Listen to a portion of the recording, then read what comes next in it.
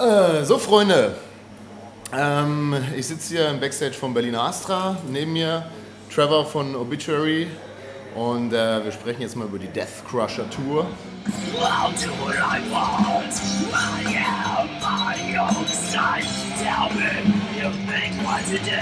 No one, I don't fear. Slow down, follow your minds. So Trevor, what can you tell me about the tour this far? What was the most special show till today? That's really hard to choose because this tour has been almost sold out every gig. I mean, everyone's been kind of special, really. I mean, I guess maybe London's been the biggest show. It was a 2,300 seat theater, sold out. People were manic. But it's really hard to say which is special because it's just been every night it's been like a freight train this whole tour. I mean, it's really, we're probably the most manic crowd was in Italy. We were in Bologna a few days ago. Italy's always known to be kind of crazy as far as the crowd. I mean, they were from the beginning for everybody's set. That night was just everybody in the crowd was just the biggest circle pits, people chanting from the start to the end of the show. I don't know where they get the energy, but they were definitely the most manic crowd of the whole tour so far.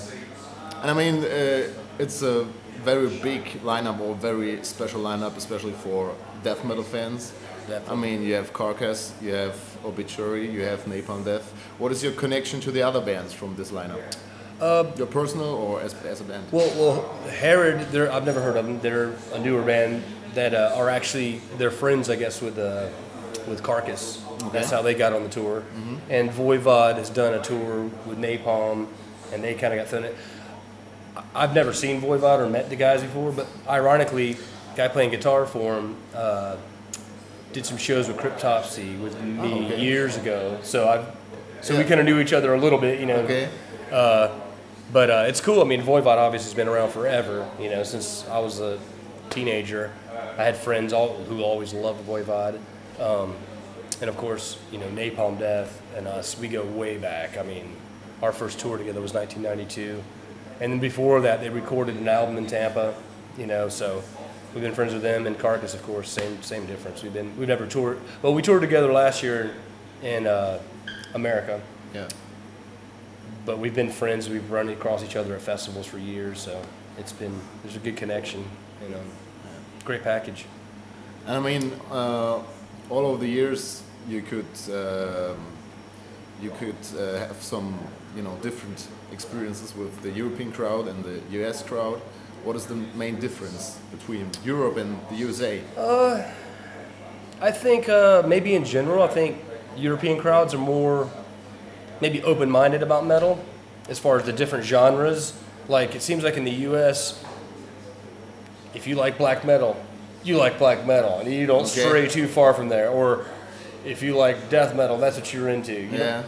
I mean, some kids like everything, of course, everywhere, but it definitely seems kids are more, they're into their one little thing, you know, like the kids who like deathcore, that's all they want to hear. They don't know other stuff.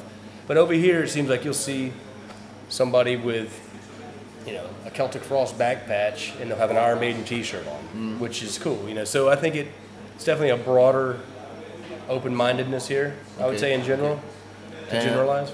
Okay, and are you in other genre? Do you listen to other genre like black metal? Well, yeah, I mean, obviously, since I've been a kid, I was listening to Black Sabbath and Iron Maiden, Judas Priest, and jumped into Slayer after that, Celtic Frost. So I like a broad horizon of metal for sure. Never got into like deathcore and some of the newer styles too much.